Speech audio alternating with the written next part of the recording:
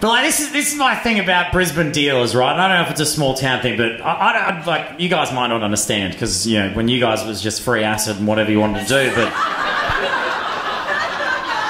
now what happens is you get a drug dealer, you can't just ring them up. You can't just ring them up and be like, "G'day, mate, I'd like a bag of your finest cocaine, please." You can't do it. Now apparently in Brisbane, every drug dealer's phone is fucking tapped, and the cops are listening. So you've got to have like text messages and shit that have got code words for everything that you're using, yeah?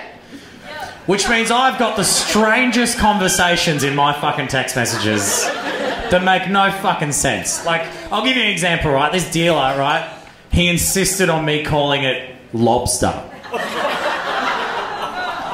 So then I've got text messages in my phone where it's like, "Hey mate, just out tonight. Whew, love a bit of lobster this evening. You reckon you can hook me up?"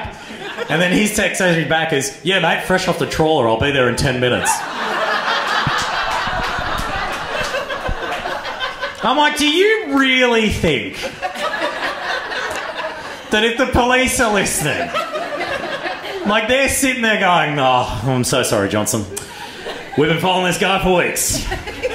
I really thought he was a drug dealer, it just turns out he's a keen fisherman. And this guy he's talking to has a hankering for fucking lobster at 3 a.m. on a Saturday morning. Great customer service though, he delivers it every time. Bit expensive though, $3.50. Ugh, yuck." That's not even the best name he's given it, eh? Like, I remember once I got a text message from him, right, it was before the weekend, and once he sent me a message, he's like, "Hey bro, if you're out this weekend, I've got those COVID vaccines you've been looking for." I'm like, "Bro, that's not even out yet." I'm like, get a little bit more creative. People are going to be looking at it and go, "This prick's got the cure."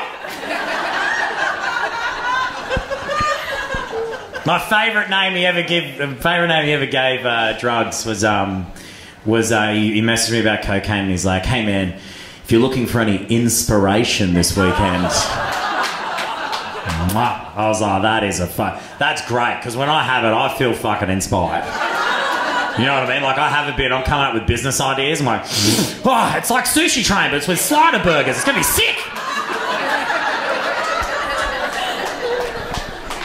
That's the inspiration is the best name he gave drugs since he called MDMA the happy sad sads.